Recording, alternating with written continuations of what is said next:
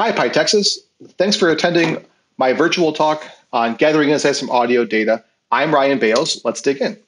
So I work at a company in Chicago called DialogTech. I'm our director of data science and analytics. The goal of my team is so we work in the marketing technology space. So my team is responsible for taking phone calls from our customers and converting them into text, into transcriptions. And then from there, we have lots of different models and other processes to convert them into different insights and outputs that we deliver to our customers.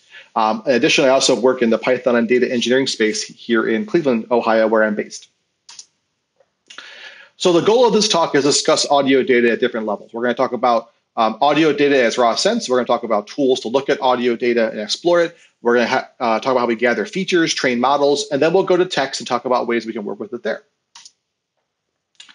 So the first thing we'll talk about is how do we hear sound as humans? So this is a picture of your ear, of a human ear.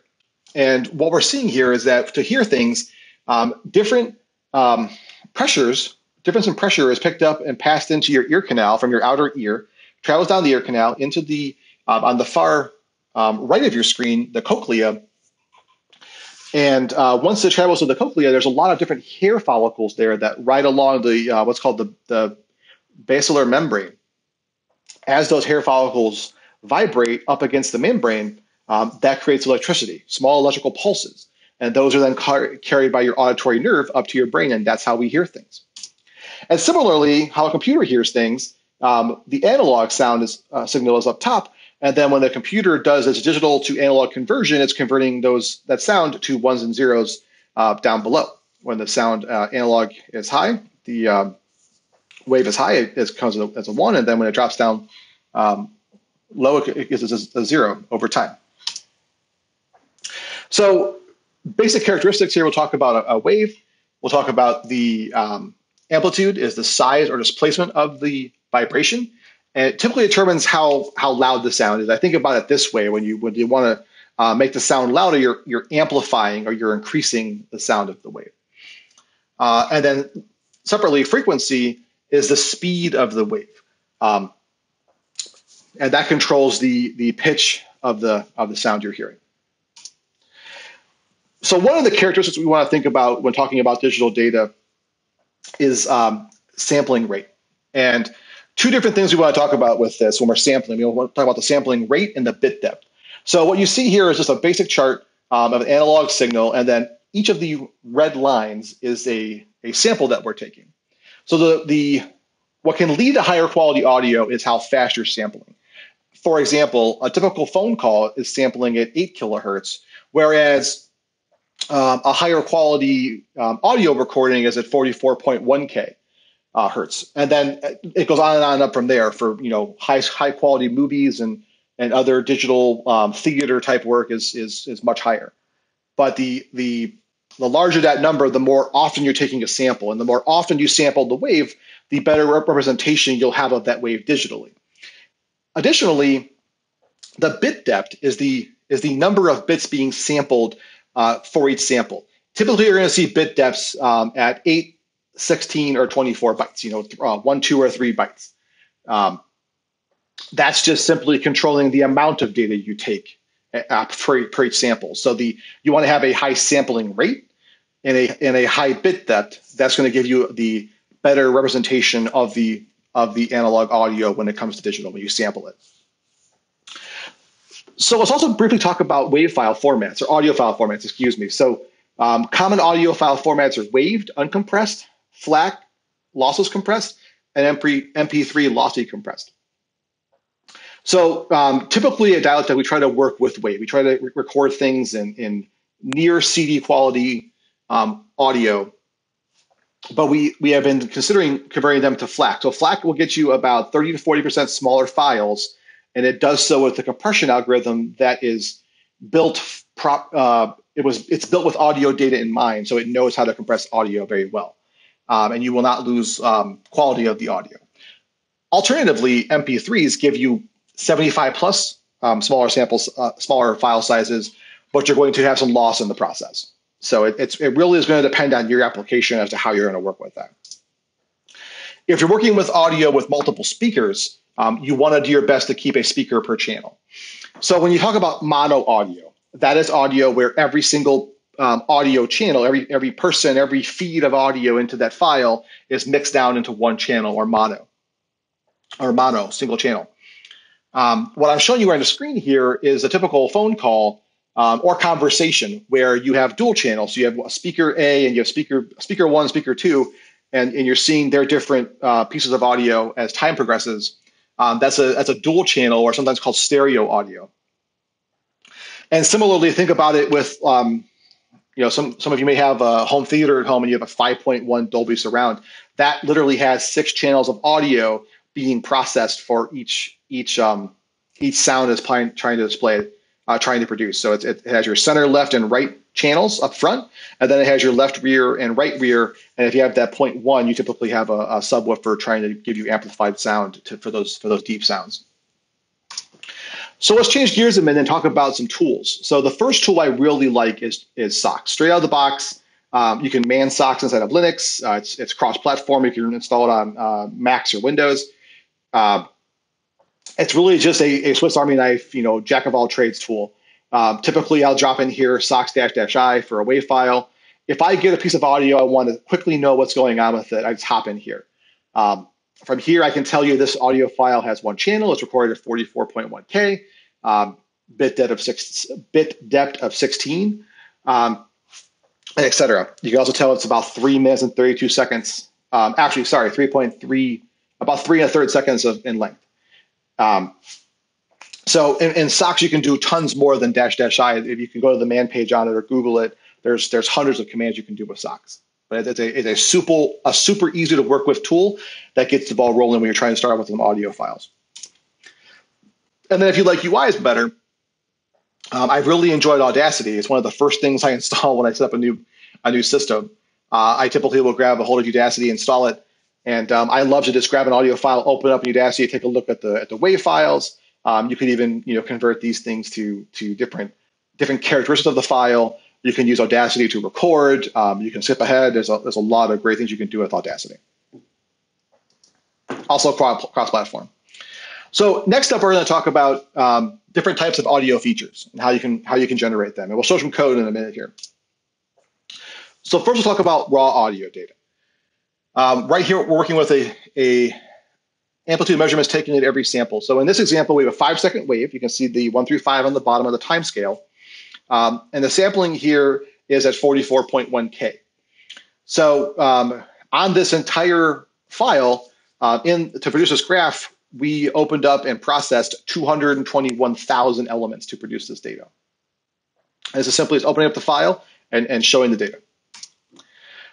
Separately, we can then convert that raw audio data into a spectrogram.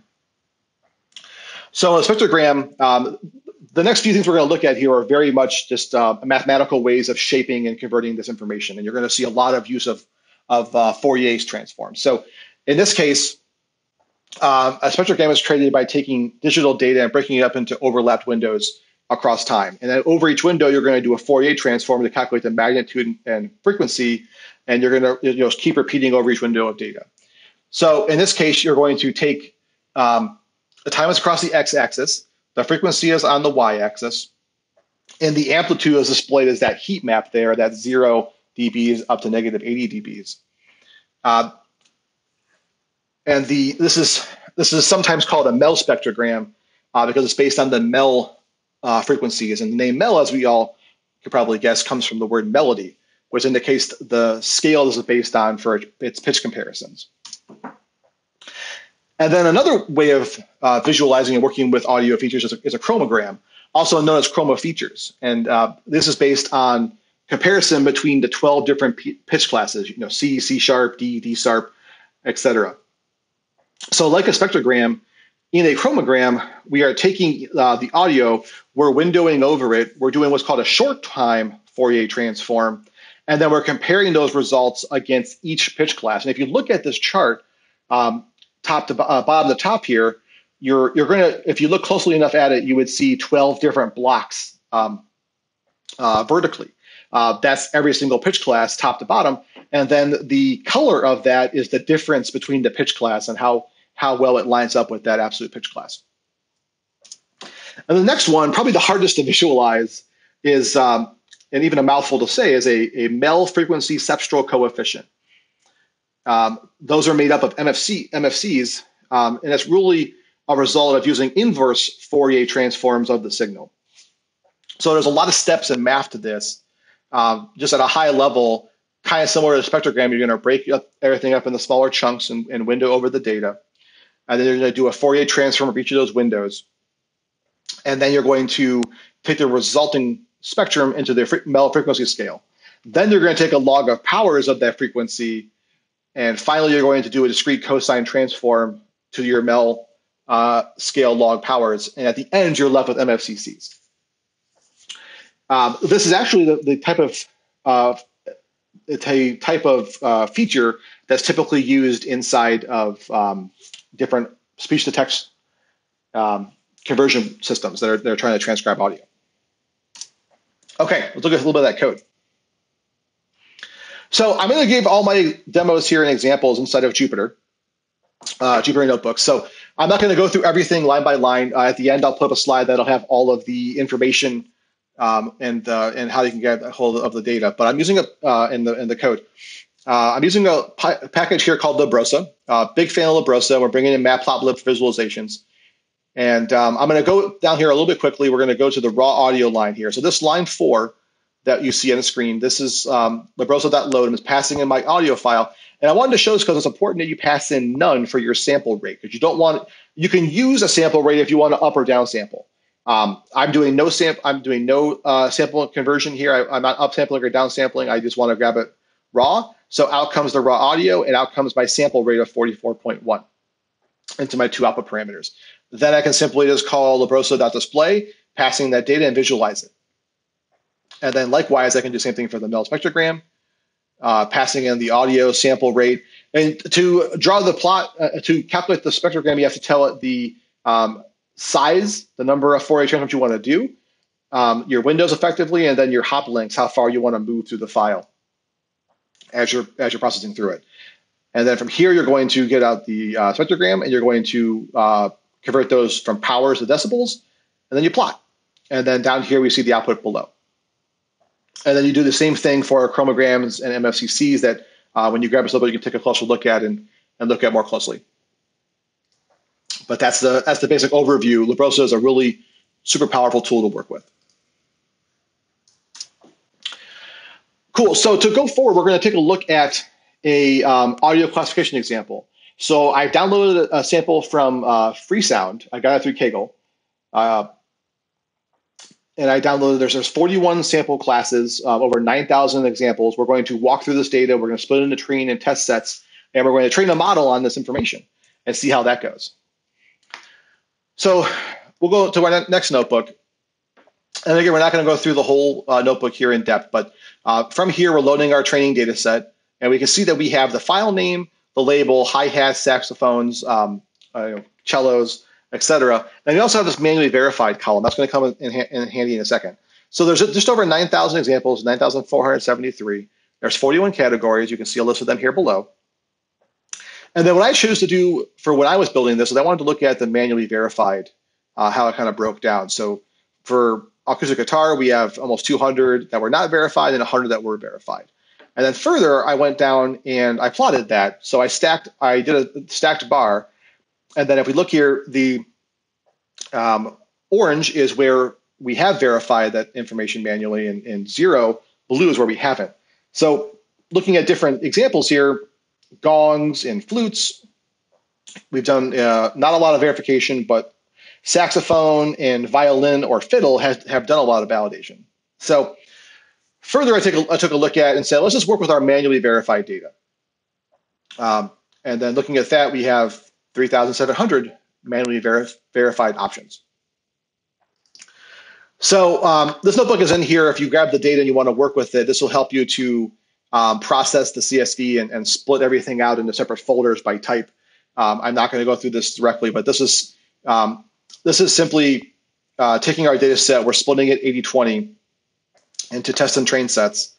And then from here, we're outputting our results into CSVs. These CSVs are really important for our next couple of notebooks. And then further, the audio files, we're moving them around on disk to get everything ready. So this notebook is really helpful for munging your data around and getting it set up for your modeling. But the big thing is to take away from this is that we're taking these 3,700 examples and we're splitting them 80-20. So then further here in this third notebook, we're going to build a model using the MSCC features. And again, you're going to see a lot of stuff you've seen in previous notebooks. We have Librosa coming in.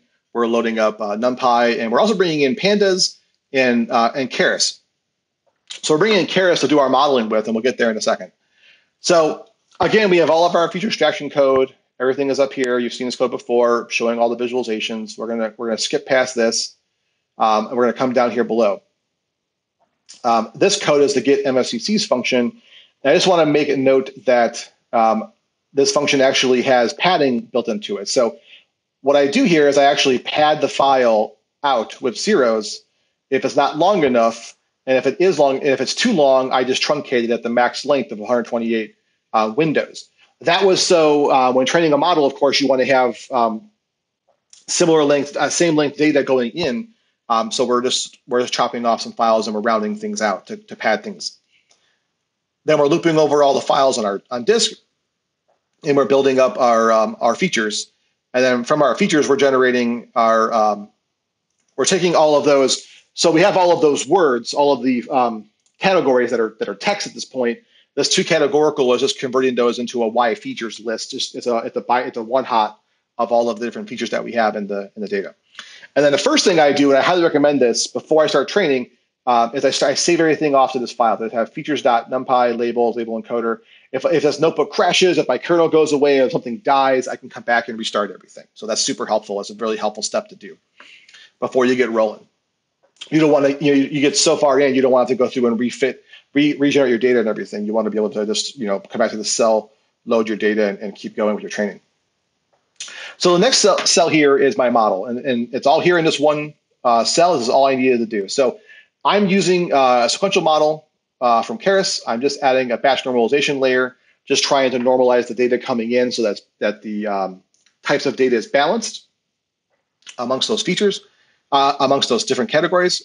And then I have two LSTM layers where I'm starting off at 128 units because that's my size of my width that I'm truncating my files at 128 windows, and then I'm coming down to 32 windows. And then from there, I'm going to a dense layer where the size of my dense layer is all of the classes, and I'm doing an activation of softmax. So I'm predicting the probability of that audio file 41 times. I'm telling it 41 different probabilities. And then I'm also using dropout here, 0.05 on my dropout setting. I'm using that so dropout when I'm training this model is just telling the model when I'm training it just to randomly effectively turn off different nodes. So I try to avoid overfitting to different categories, different types of files.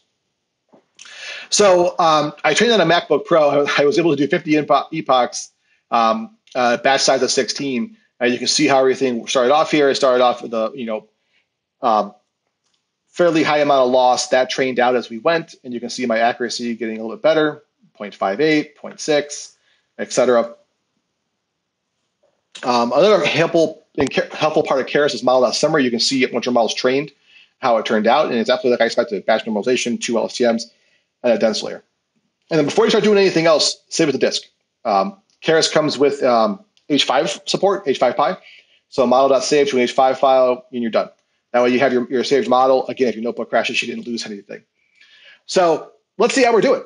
It's telling us here we got about a 0.6 on the 0.75 on the accuracy. Let's see how well we're holding up against our validation set. So I'm going to load in one file, my validation set, and I'm showing you the first 5. Actually, I skipped here. So I'm loading up this one file, this bass drum, this wave file, and I'm converting it to MFCCs with my get MFCCs function, and then I'm calling model.predict. And my prediction is this. And as you expected, there are 41 different probabilities here, 41 different floats. And then all I'm doing is numpy argmax, and I'm indexing into my classes list with that. And then from there, I get the bass drum back. So it worked. So for one example, held up just fine. So now if I look at my entire validation set and I loop over these 5 and process them, well, I process the whole validation set and I look at these first 5, like, yeah, not too bad. This is good. This is good. We missed it on the telephone. We got 3 out of 5. 3 out of 5 is pretty good. So what we want to do next is we want to take a look at how well the model is performing. So inside of the notebook here, I'm using sklearn, scikit-learn, and I'm just loading up the classification report and passing in my Y validation and Y validation predicted. And then from here, I get a per category F1 score. So that lets me look at how well we're doing per category. So acoustic guitar, we're at a 0.8, very nice. A bus, not so great, about a coin flip 50. Really bad on keyboards, also with coughs. Super awesome on cowbell. You kind of get the hint here. So we're, depending on the category, we're doing well on some and some not so great. Overall, looking at a weighted average, we're about a 0.6. So we're a little better than in a coin flip. And again, there's some more training that we could do to work with this and improve it. So all in all, for demo purposes, really helpful and concise way to get started with audio data for training.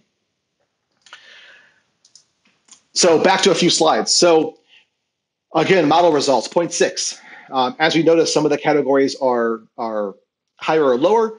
What improvements could be made? Well, we could train for more than 50 epochs. That might help. We could go back and get more data. We could get more data in certain categories. We might be able to manually verify more of that data and bring it in. We could also rework how we're truncating features. Maybe if we went a little bit wider and we took in more windows, we could do more with that to improve. And then further, we could also tune the LSTM. We could tune different parameters, maybe add another layer to see if that would help. We could also do other models besides LSTMs. There are other types of machine learning models that we could use, other architectures that we could use to work with this information with audio files. So that's the overview on working with audio. Let's change gears for a little bit here and talk about transcribing audio files. So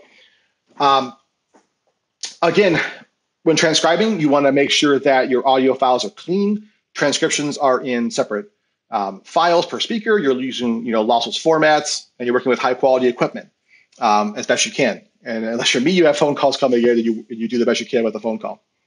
So there's different types of systems, APIs and on-premise. And all the big players in the industry have transcription options. So there's AWS, there's Google Cloud, there's Azure, IBM. They all have examples for APIs to do training. So now a quick demo. So I have a transcription notebook here. We're in the middle of debates for our current election cycle, but I have everything downloaded from 2016, all the debates there, the 3 presidential and 1 VP debate. And from here, I'm just using the same tools to visualize them and take a look at them. But further, inside these notebooks here, I have this transcription code. So there's a couple steps up to doing transcriptions of these files. So first, you want to upload the file to S3. So this is all AWS using AWS Transcribe. I'm using a tool called Boto3 right here in Python. I'm uploading my file into an S3 bucket. Then once I upload it, I'm just kicking off the transcription job by having a transcription client. I'm telling that client where the audio file is. I'm telling it it's an MP3. I'm telling it the output bucket to go work off of and to where the file should go, and I tell it to go.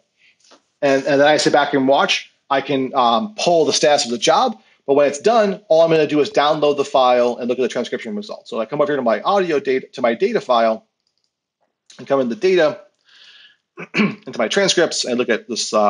This debate's fine, and go into the results. What you're looking for with transcription information is, so you get the full text of the transcription, but you also want to look at, here it's in the items collection, you really want to look at the different words and their start and end times, because that's where a lot of the power shows up, is being able to search through words based on different time, search through the whole transcript and look for certain words within X amount of seconds between things. You get a lot more power with your modeling and work you can do when you're working with that transcription information. So now that we have gotten over into a transcription, we're going to talk about ways we can work with those transcriptions. So we're going to talk about some natural language processing techniques. First thing we're going to look at is keywords. So back to let's close this down. back to our notebooks, we're going to look at a couple of different ways to look at keywords. First one we're going to look at is keyword extraction. So from these VP debates, I can simply just do some basic keyword summarization, if you will. So I'm using a tool called Gensim. It's another Python package you can download. I'm doing some very basic pre-processing to remove stop words, and I'm summarizing and doing keywords. I'm also lemmatizing, so I'm truncating the word down to just the lemmas or the stem of the word, if you will. And then for keywords, I'm just showing the top 20. This debate talked about taxes and Americans and businesses. And then it can also sometimes be an interest in looking at the least 20 keywords as well. So 20 keywords were treaties, private, stamina, et cetera. Those words were not very much talked about, if you will. So further in keyword spotting, we can talk about ways that we can search. So that was just ways to do summaries. But if you wanted to do searches of keywords, I have some text, some code here. Again, working with Gensim. I'm loading up all my transcripts. I'm looping over each transcript and loading it up. And then from here, I am processing the transcript into clean sentences, if you will. So I'm going to, for each sentence, I'm doing get sentences. I'm removing stop words. I'm stemming text, pulling out punctuation, and removing white space. And then I want to search for the keyword of taxes. So again, for the same pre-processing steps you apply to the list of sentences, you also want to apply to your search phrase. So I'm applying my same 4 lines here. That stems down to tax. And then from here, I can loop over all of my documents and search for that keyword. And you'll see that in a given debates, we found that tax 43 times, 32 times, et cetera. Somewhere between 20 and 45 times the word tax was used within the debates. So just a little general way you can work with that. So also we're gonna run into we're gonna finish on a couple of topics here. First, we're gonna look at topic modeling. We'll look at ways you can generate topic models and generate these type of really cool views and do some unsupervised type of work with your keywords. And then we'll look at sentiment analysis. We're gonna look at polarity of the text documents and take a look at those options. So a couple more notebooks to open up and take a look at. We'll go back into topic modeling and sentiment analysis. Close this back down. So topic modeling, I'm using a tool called, so again, Gensim, and I'm bringing in a tool called Spacey. And I found a really cool tool I've really enjoyed working with called PyLDA-Viz. And we'll get to all these in a second. So again, I'm loading up my debate files. I'm defining my helper functions here to process the text, to get text out of the files. And then we're using Spacey for lemmatization. We're loading up all of our, excuse me, our transcription files, and we're processing them to remove stop words. Then we're doing lemmatization across each one, and we're creating a dictionary of all the words in our corpus. And then from there, we're then generating a bag of words model. So we're taking all of those and generating a bag of words for each document. Then we're passing them into our latent Dirichlet allocation. Effectively, that is a type of model where you're working with text, but you're working with statistical differences about the text. You're looking at different distances and calculations, trying to group text together into known topics. So I'm passing in different topics. I'm passing in a topic count of 10, random state, number of passes, and per word topics equal true. And then I'm printing them off. And you're seeing different topics and their weights, and that's super not helpful. So then further, you can use this tool called PyLDA-Viz, and this could be really great to give to your customers to work with their text data. So from here, you can just prepare the notebook with LDA-Viz, and it worked out better for my screenshot in the slide. But from here, I'm seeing all my different. Each bubble is a topic, and then when I click on that topic, it shows me different words within that topic. So in this topic number 1 over here, go, say, Trump, American, president, et cetera. And then these bubbles didn't render that well over here, but as I kind of scroll over to them, or I loop through my topics, I can see different words that are in these different topics that are available to look at. And this, I find this tool really helpful to see if my topic models are producing salient examples that are helpful for my projects or for my research. And then finally, here we're going to wrap up on sentiment analysis. So when you're looking at sentiment analysis, you're looking at the polarity of the conversation. So we're going to use a tool called the Vader algorithm from NLTK. And we're going to load up the sentiment intensity analyzer and get that all ready to go. We're going to load up our 2016 debates. We're going to tokenize sentences. And then from here, we're going to loop over every sentence. And we're going to calculate a polarity score. From here, we're looking for positive, neutral, and negative scores. So we're adding up all the different types. We're dividing it by the sentences. And we have 1,100 sentences in our, for this document, you have the very much neutral, leaning towards positive, but much more neutral conversation than we saw positive overall in the document.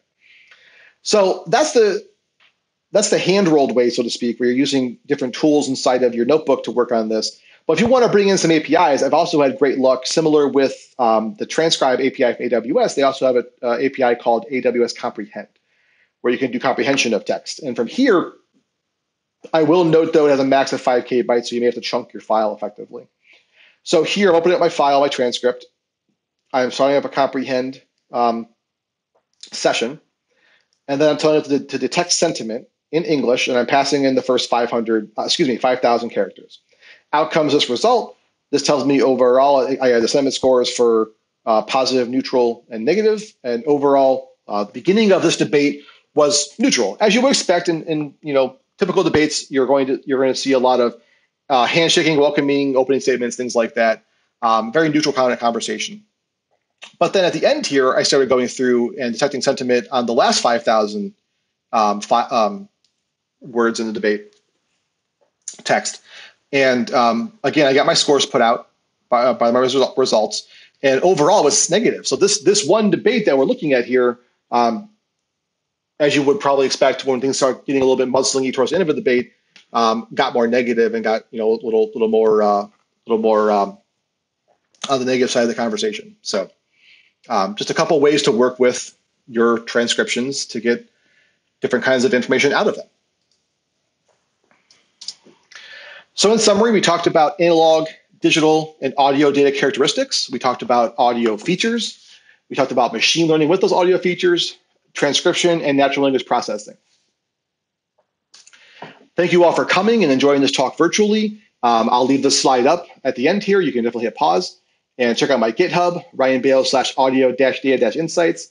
There's my email address, ryan@balesofdata.com. And my Twitter is just my full name, Ryan Bales. I'm happy to answer any questions and chat with all of you. I'm sorry we couldn't be there together to talk about this at Pi Texas. I hope to be there next year and talk more about other topics. I hope you're all staying safe. I hope you enjoyed this talk. Please be well. And again, let me know if you have any questions. Thank you all for your time, and have a good rest of your conference here at Pi Texas.